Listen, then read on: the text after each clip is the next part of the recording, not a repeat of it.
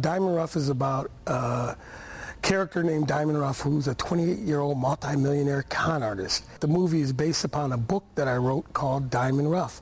And he loves the days of old, and he's obsessed with the Greek mythology, and he makes this Trojan horse where he sets up this scam to rob a bank.